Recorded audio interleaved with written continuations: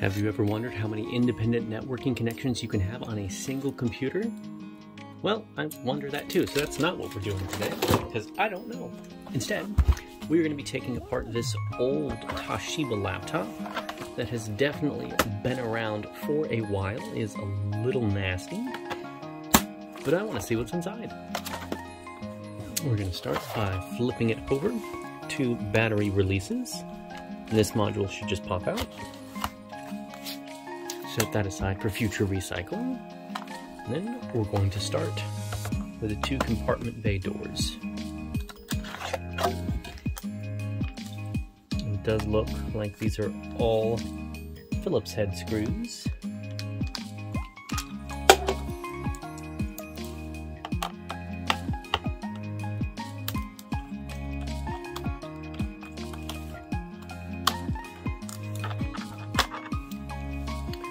Looks like we've got some RAM inside. 2 GB sticks of DDR3 1066 megahertz. It's been a long time since I've seen a 2 GB stick. Alright, so we got 4 gigs total. This thing was just drowning in performance. We'll take out the second compartment door.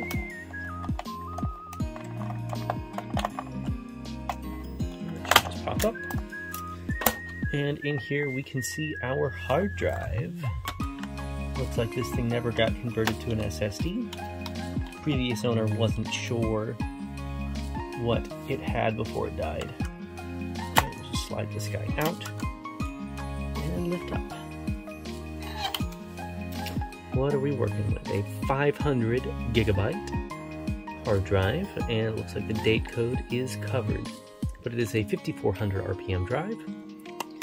This guy is from quite a while ago. Alright, now that the hard drive is out, we're just going to go all the way around and remove all of these screws. I believe this unit, it is a C655 satellite system from Toshiba, is from 2010. And I think it might be an AMD system. We'll just have to find out.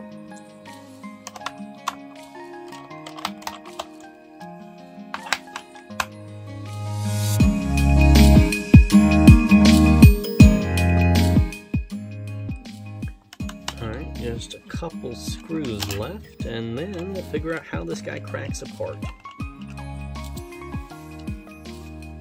Alright, let's take a look.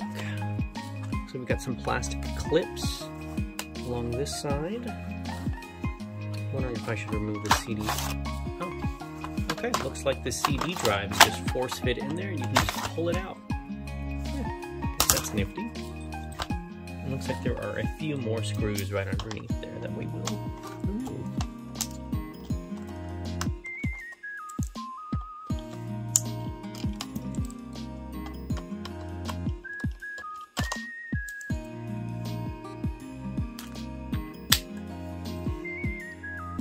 I will then switch to a flathead screw and begin to crack it open.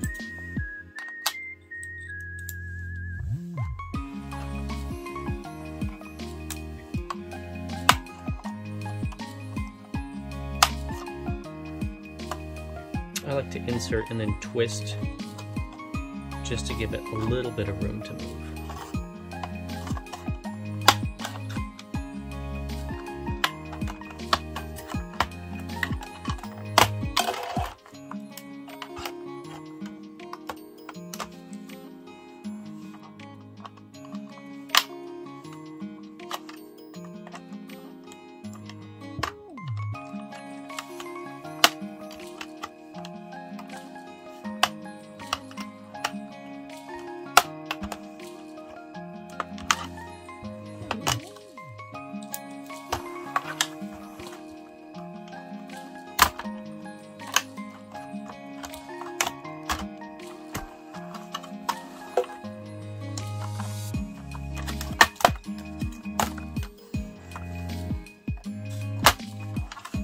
Now that this has been cracked, we are going to release some of these ribbon cables.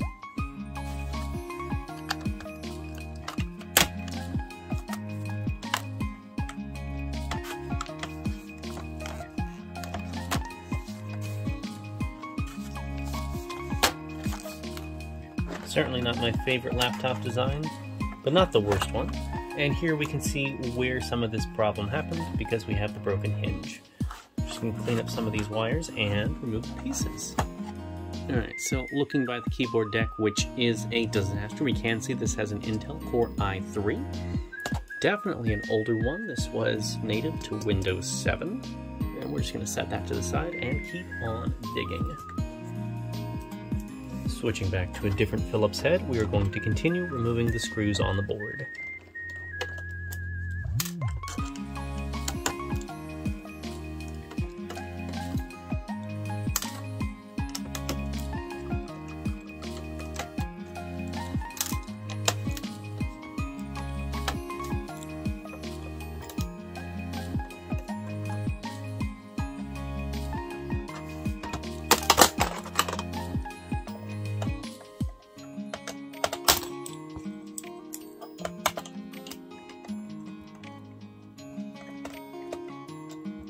Looks like I missed one over here.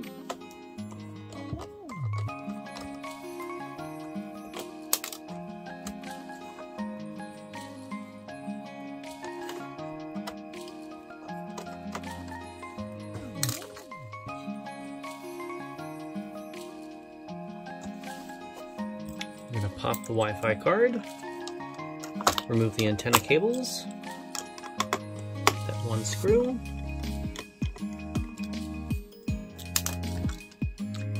Here we have what a Wi-Fi card used to look like in 2010. I realized the phone stopped recording and I had already taken off the screen. So you won't be able to see that.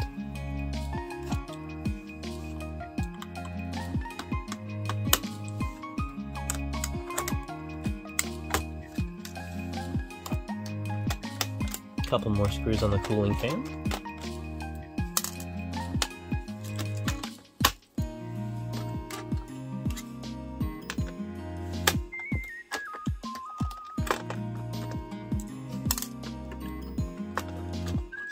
That is nasty.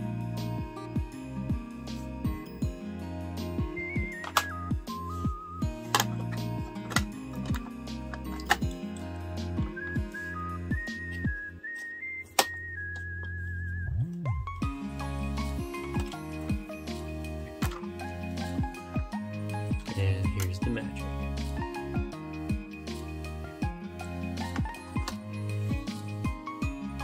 Here we can see our RAM slots from before. We have our heat pipes going to the cooling unit or radiator, and here is our CPU.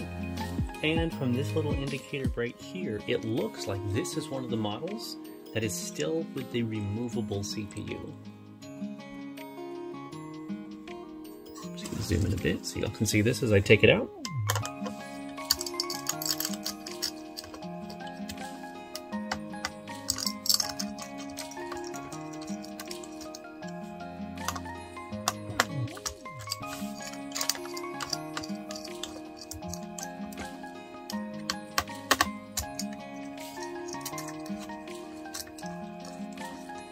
And lift.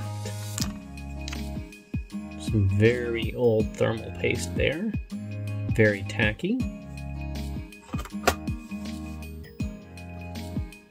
And there is our CPU. It does not look like it has a heat spreader at all. Switch back to flathead.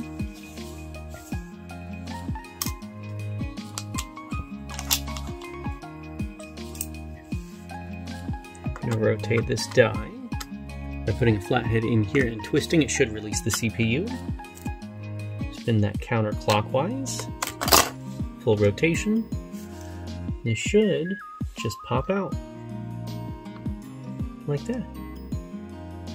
So this Intel i3 still has pins in it. When's the last time you saw an Intel CPU that had pins on the inside? Now even AMD is going away from that model. We're going to see if we can remove this little piece of separator paper to get a better look at what we're working with.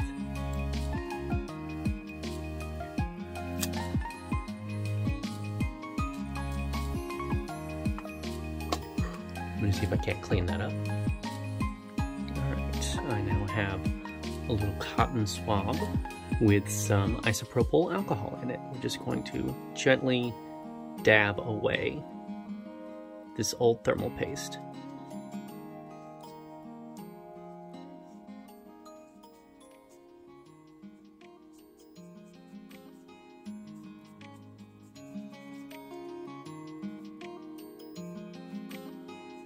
Right, and I will get a Q-tip for the rest. We'll just clean up the last little bit of this stuff.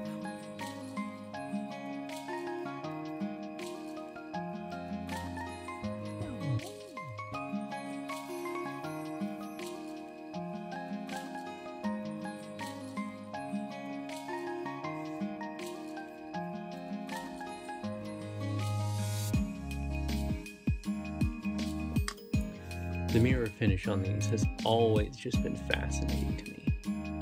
I believe on this one, we have the central processor and then we have the integrated graphics. I don't know if that's accurate. Let me know in the comments if you know. But I think that's what this one is. And this appears to be, let's see if I can zoom in on that, an i3 350. 360M. Man, that's really small. We're gonna actually set this back in the socket and then zoom in on it, because I can't quite read that.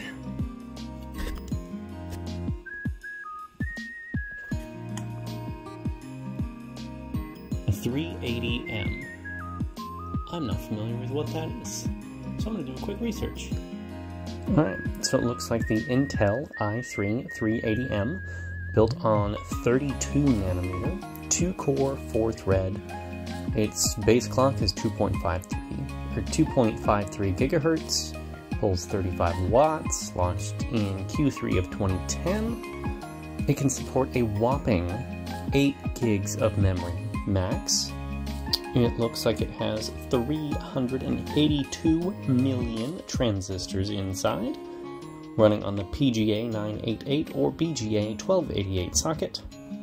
And with some further research, it looks like this has a GMA HD integrated graphics card. I have no idea what that really is or have any specs for it. Alright, so that is what is inside an old satellite laptop from Toshiba. This i3 380M from 2010. A mobile laptop CPU that is still removable, and it is only 13 years old.